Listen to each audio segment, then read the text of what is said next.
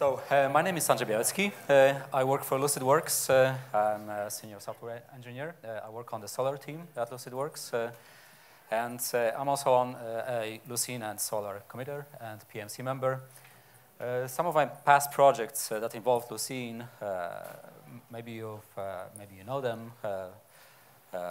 For instance, I created this Look Lucene index toolbox utility that you can use to examine Lucene indexes. And more recently, I was involved in adding the metrics subsystem to Solr. And for the past year, I've been focused on implementing parts of the autoscaling framework. And that's what I'm going to talk about today, about the cluster dynamics in Solr Autoscaling. And I will also explain and show you how I indexed 1 trillion documents and how I survived this experience. That's not a mistake. That's 1 with 12 zeros. So first, brief recap what Solr Autoscaling is. Solr Autoscaling is a monitoring and control framework. It's basically a framework that makes sure that your system is stable and cluster resources are used in an optimal way. So it uses, for this purpose, it uses policy definition, which is basically a set of rules and preferences that define where to place replicas, on which nodes, and which amounts of replicas on what node.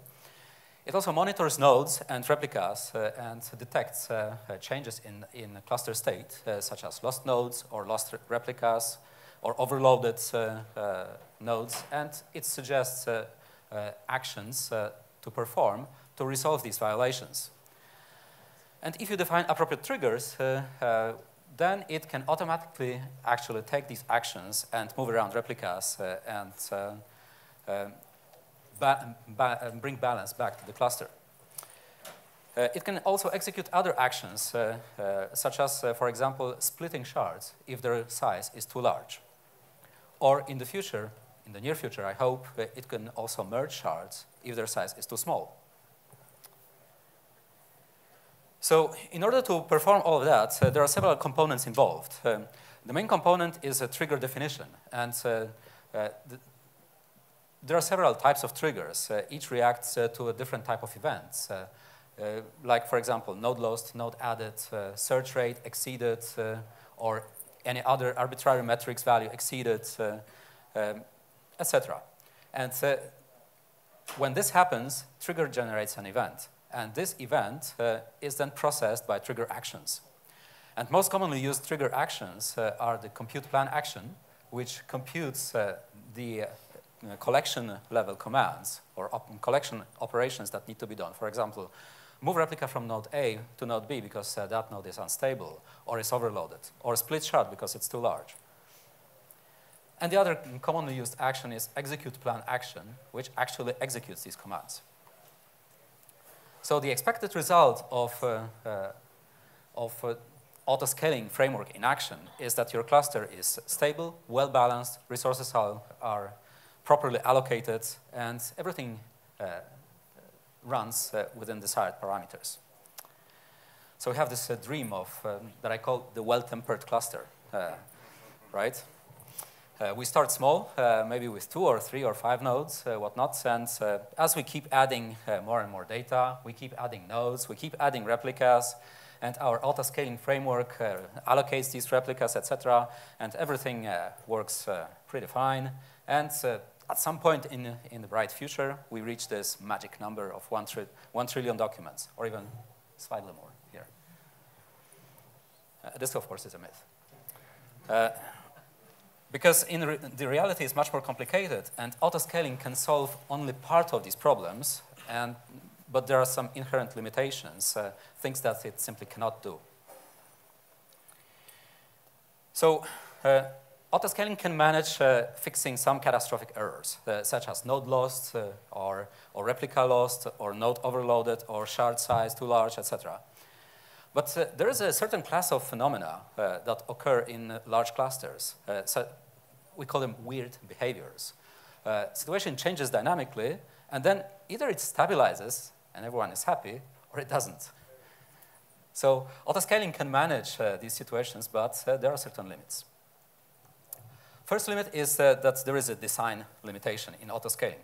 Autoscaling is a control framework and not an optimization framework. This distinction is very important because autoscaling controls only the current behavior. It only looks at a very short time frame to determine what actions it needs to take. So it does not anticipate long-term trends, and it doesn't know anything about external context. If your external context is that there's an upcoming holiday, well, you may want to add more replicas, but autoscaling doesn't know that. So that's the task for the optimization framework, which is conveniently not implemented in Solr. You have to do it yourself. Either you put some human bodies that know that, okay, next week we'll have a holiday, so we need to prepare for that. Or you need to implement it as some other optimization controller, but that's out of the scope of the autoscaling framework. But that optimization can use autoscaling mechanism to enact its optimizations. There are also certain practical autoscaling limits. Size matters, obviously. Even such a trivial aspect as log analysis and log collection. If you have 10 nodes, it's quite manageable. But if you have 1,000 nodes, it becomes very less manageable, probably exponentially so. So this dependency on size may not be linear. Time matters, obviously, but in non-obvious ways sometimes, and that's the point that I'm going to elaborate on in a moment. And finally, budget matters. If your autoscaling framework suggests to you that you should allocate 1,000 nodes, that's probably not a practical suggestion, right? You may want to rethink that, or otherwise you will have a tough discussion with your manager. There are also some theoretical limits to autoscaling. Even if you react immediately, your reaction is already too late. There is no such thing as immediate reaction. This exists only on paper. In reality, reactions take some time, and effects of these reactions also take time. So even immediate reaction is always too late. There are information limits. Basically, we don't know anything with certainty. Our knowledge is always partial and probably out of date by the time we collect all the bits of information. So in order to mitigate this, we use approximations, sampling, and estimations. But all of these aspects introduce errors. There are also complexity limits. We have this mental model how the autoscaling should work, and we put it in the code, but the reality is, of course, much, much more complex. And our model will never approach the complexity of the real thing, because then it would become the real thing. So these simplifications also introduce errors. And autoscaling has to deal with these limitations. So it often helps to analyze the behavior of your cluster looking at it from these two aspects, considering static behavior separately from the dynamic behavior. So the static behavior is a steady state response to some change that you introduced. Let's say that you want to increase your maximum search rate, maximum search throughput. So the answer to that is to add more replicas. So as you add more replicas, they need to recover, etc. So there is some transient state, right? But you wait until everything stabilizes, and then you measure the actual increase in the throughput. So that's the steady response. In many cases, it's more or less linear in some range. We call this the operating range. Outside of this range, anything goes. I mean, it could increase, or it could decrease, or it could just crash everything. So you want to stay within this operating range. So that's how you analyze the static behavior of the system. But there is the second, sometimes even more important aspect, the dynamic behavior. How this system reacts to changes over time, and how quickly the cluster reaches equilibrium after you introduce a change, and whether it reaches that state at all. So if you multiply this by the n parameters that you can tweak, the thing may appear hopelessly complex. Is there any way to analyze this? Well, there is a discipline that can help us to better understand this dynamic aspect. It's called control theory. And even if you don't know the name, you're probably already familiar with the concept of a feedback loop. There are basically two loops or two models for controlling a process. Either it's an open loop where your control input directly impacts the process, and you don't care what the output is because you more or less know, you have a very good model of what the output is. That's a very rare case. In most cases, in reality, the situation is much more complex, and there are some external disturbances that can affect the output of the process. So we use feedback loops, and feedback loops are a very popular way to solve these control issues, control challenges. And they're actually omnipresent, present in every area of life. You can see feedback loops in biology, in economy, in mechanics, in physics, and of course in computer science. So in practice, in any given system, there are multiple feedback loops, each controlling its own parameter. And in most cases, if you control one parameter, it affects other parameters too. What to do about it, we'll look at it in a moment.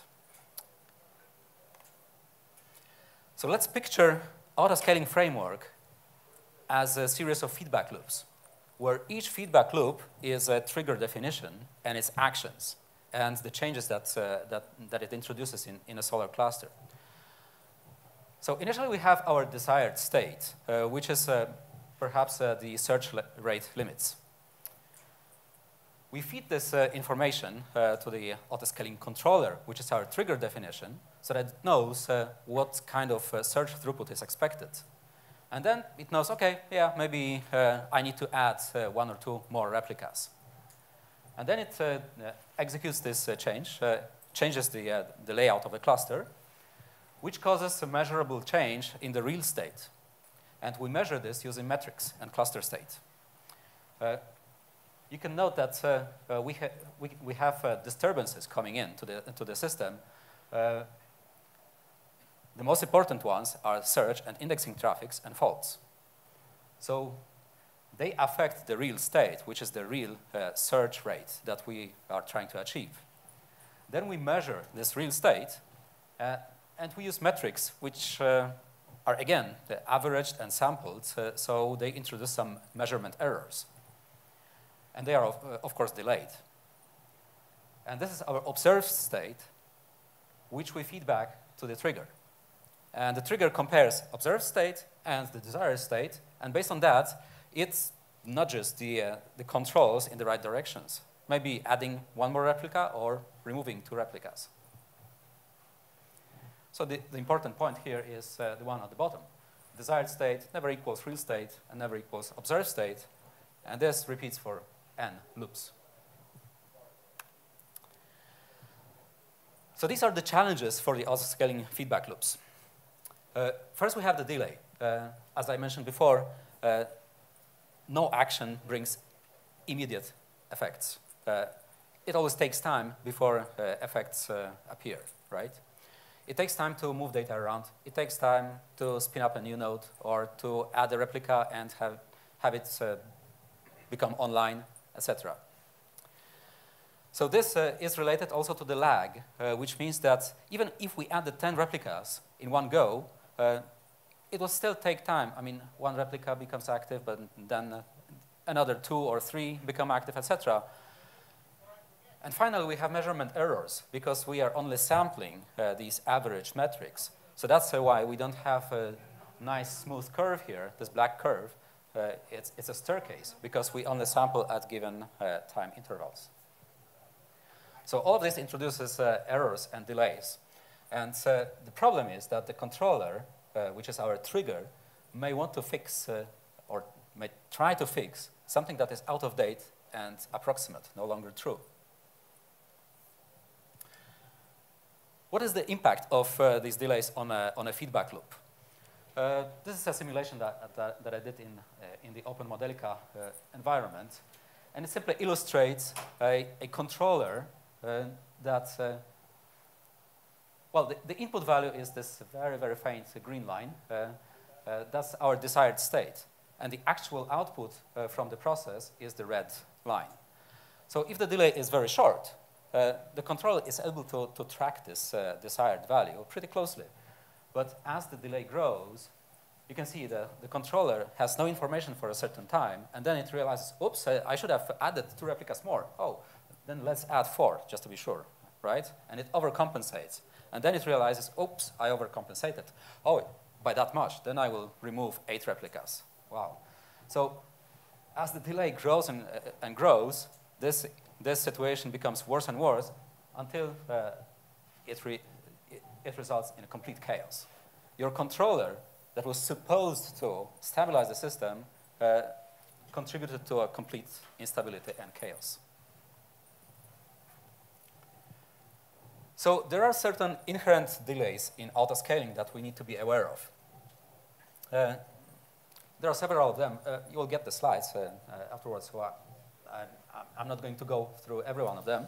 But the most important ones are replica movement and recovery.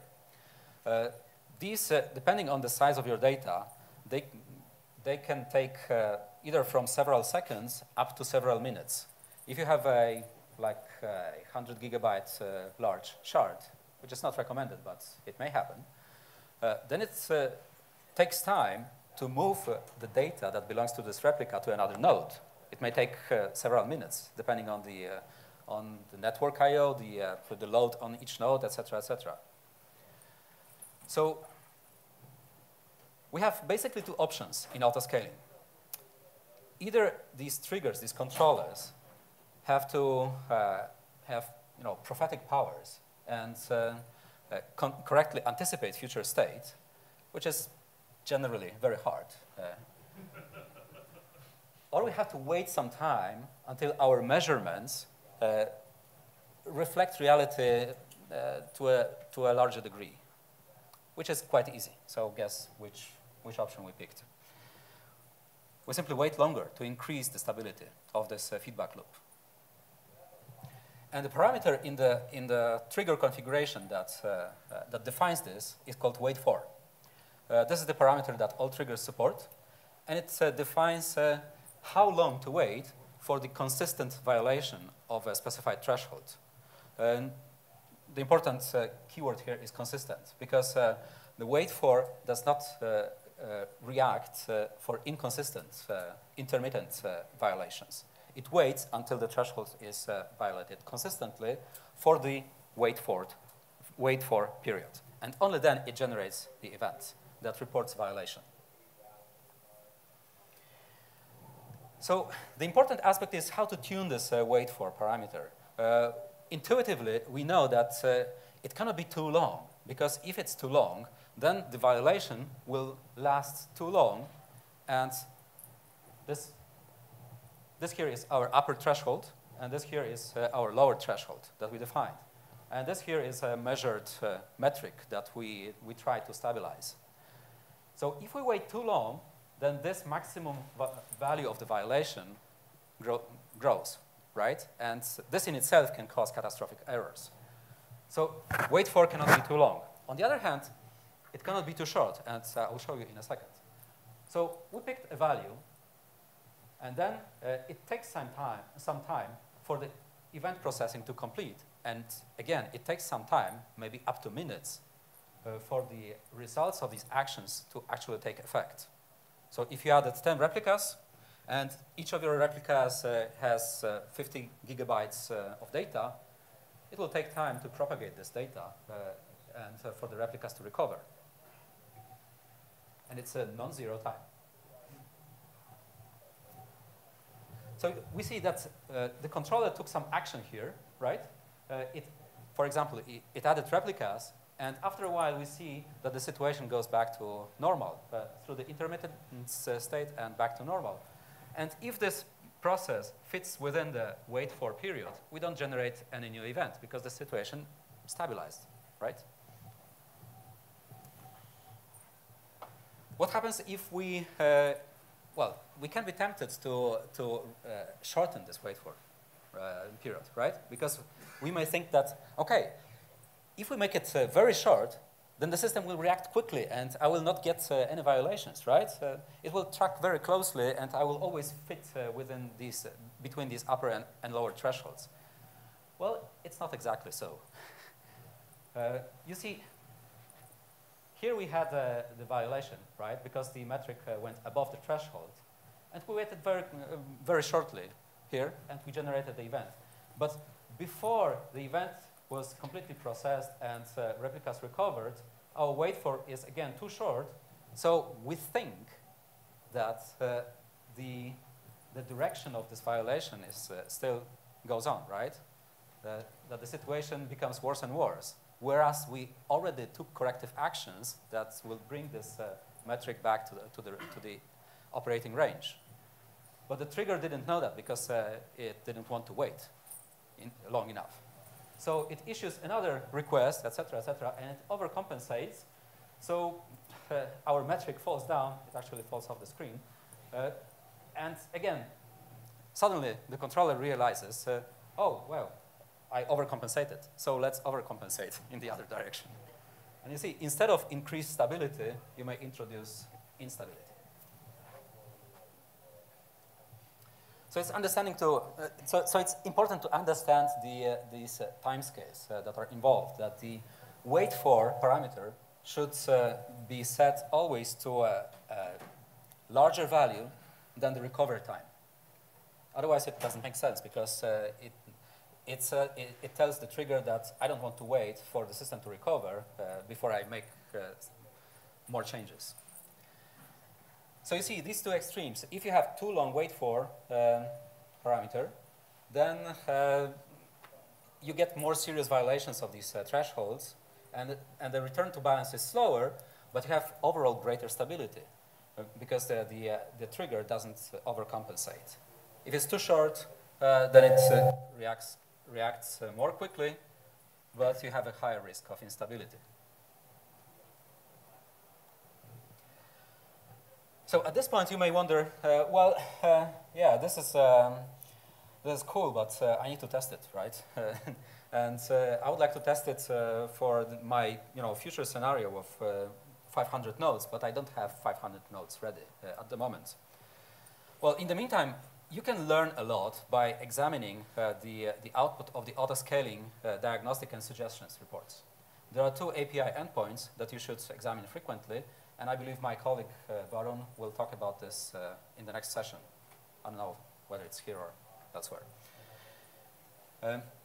So setting up these large clusters is quite costly, and testing these repeatable scenarios is also quite difficult because you cannot easily reset this cluster. What if we use the fake cluster instead? So that's how the autoscaling simulation was born. The simulation framework uses actual autoscaling code. So we refactored this code so we could use either mocks or the simulator. It supports testing very large clusters, like thousands of nodes, thousands of replicas, and thousands of collections. Well, I put hundreds, but thousands. It supports also using accelerated time. So we can run things like 100 times faster than in reality, which means that you can test more scenarios. And it supports testing repeatable scenarios because you can use its API to actually set the values of the metrics that affect how the triggers react. And this framework is available since Solr 7.3 in core tests. We should probably improve this to make it easier to set up these test scenarios, because currently you need to write pieces of Java code to set up a scenario. So that's exactly how I was able to index 1 trillion documents.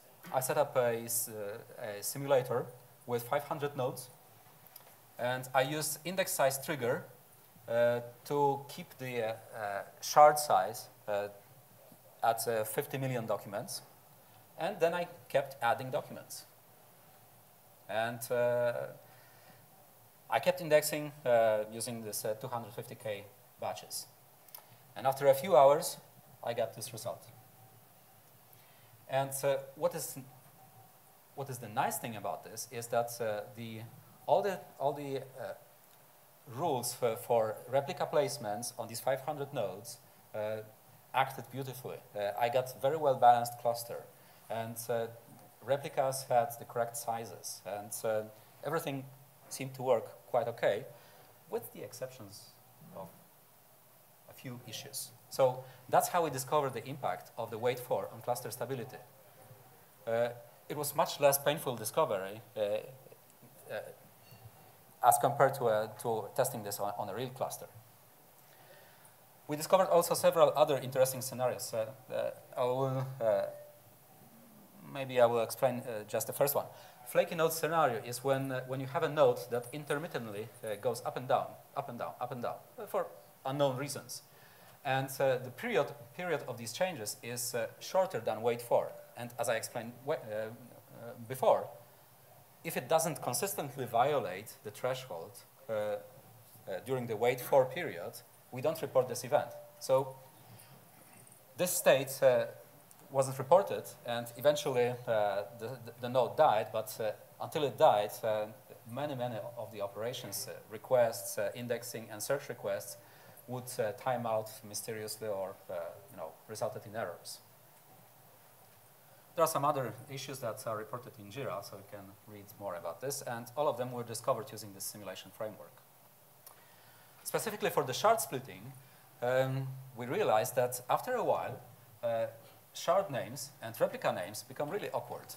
So that's a replica name at the 10th level of split, right? So when we have 1,024 replicas, shards.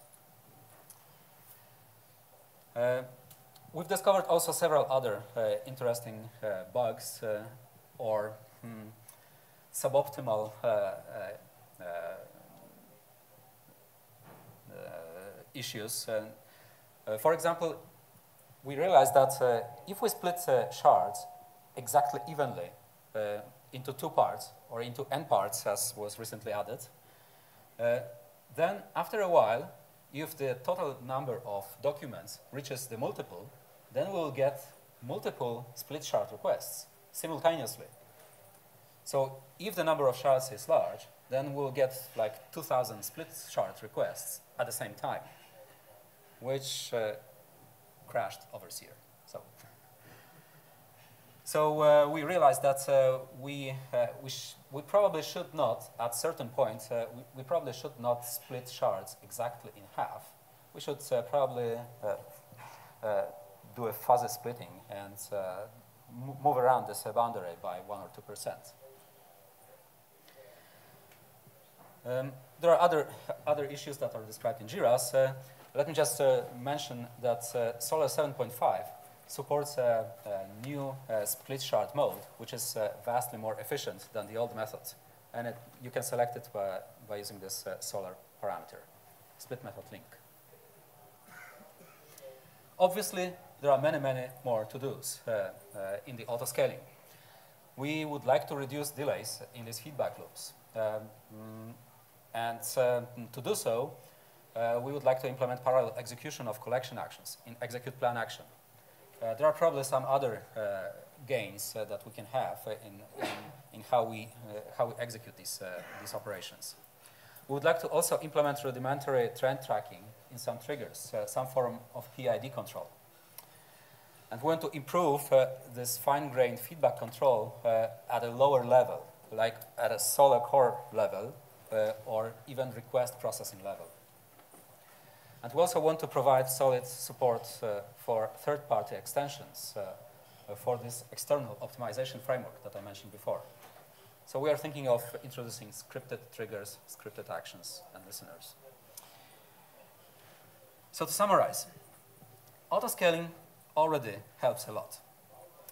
And it's already well supported. And if you use any of the 7.x releases, autoscaling can help you a lot. But you cannot ignore these dynamic aspects of autoscaling. And in order to understand them better, you can use this mental model of a feedback loop. And you can use, you can read some literature about this, how the delays, how to mitigate delays, how to improve the controllers, which is our trigger implementations, to better stabilize the feedback loop. And we've seen that the autoscaling can be tuned using this wait for parameter for slower but more stable control. And in order to test whether your scenario is viable using large number of nodes and large number of replicas, you can use the simulation framework. Certainly, this is an exciting aspect of Solr, still under active development. So there are many more improvements to be done. And I encourage you to contribute to this area of Solr, either by code or by actually testing it in your, hopefully, testing clusters and not the production clusters. So that's all I had to say. Thank you very much for coming.